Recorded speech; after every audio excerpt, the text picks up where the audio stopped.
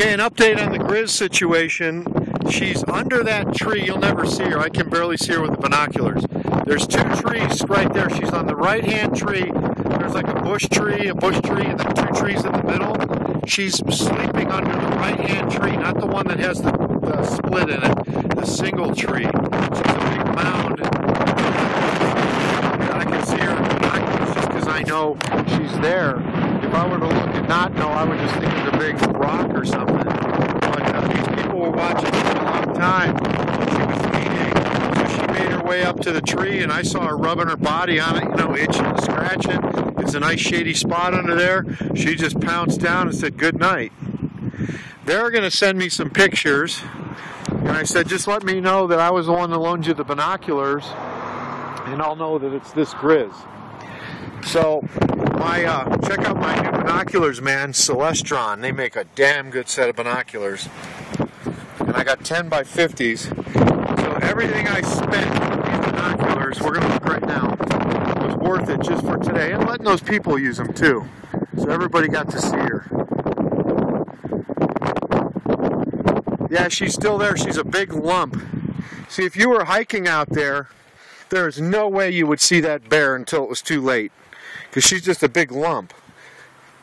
So that's why you have to be careful in Grizz country. You just never know. And they say make noise and everything, but if she's sleeping, then they're going to get defensive.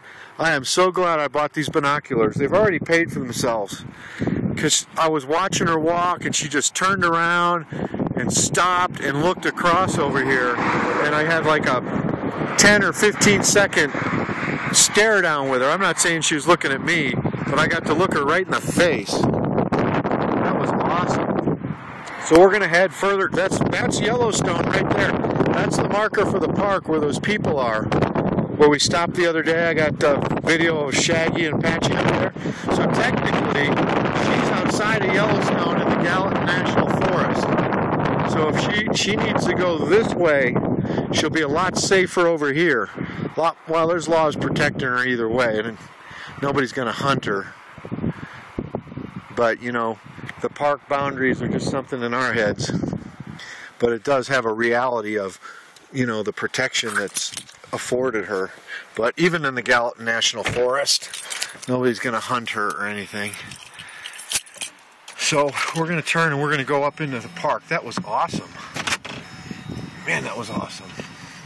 She said they were watching them for about 10-15 minutes before I got here. And that lady was nice enough to point. Because just because somebody stopped on the side of the road here, it doesn't mean anything. But she pointed, so I turned my head and I saw the Grizz. I'm going to let this car pass.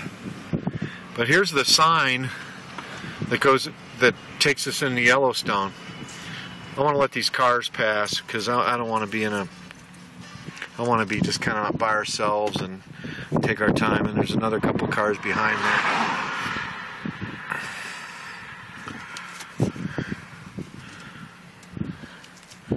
Yeah, they're coming up there. It's a truck too. I don't want to be, and I just want to have a solo ride through here.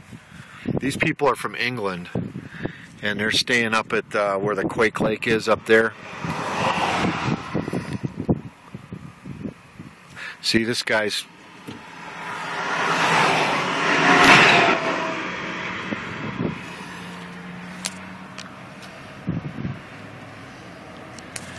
This has been an awesome trip. This is my new favorite section of Yellowstone. I've been through here many times in the other years going to Big Sky, but 2 days in a row now I've seen a Grizz. And I'm not in the other part of the park where I've got to wait in line to get in, and I've got, you know, a million miles. A Grizz like that in the rest of the park would create a, oh my God, a 20-mile pileup. Here, you got a couple of cars, you got a couple, you know, some people you can talk to and share the experience with, and it's private. It's awesome. This is my favorite part of the park right now. And you don't have to pay. There's the sign you're in. I mean, technically you have to have a park pass, which I do. I have a yearly pass.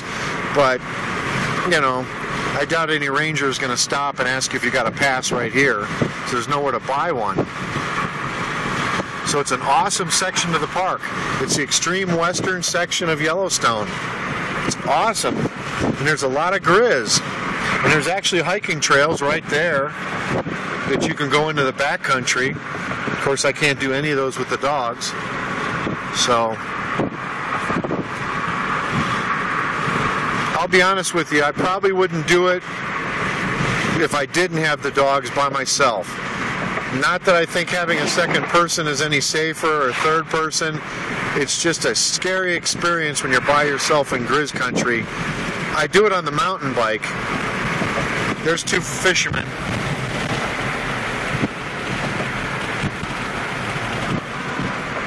But being on foot's a different matter. You feel a little safer on a mountain bike, even though it's an illusion. You just do. You know, you can move at 30, 40 mile an hour if you have to. Not any faster than a Grizz. But we're going up, but hopefully we'll see another one. Those binoculars just paid for themselves.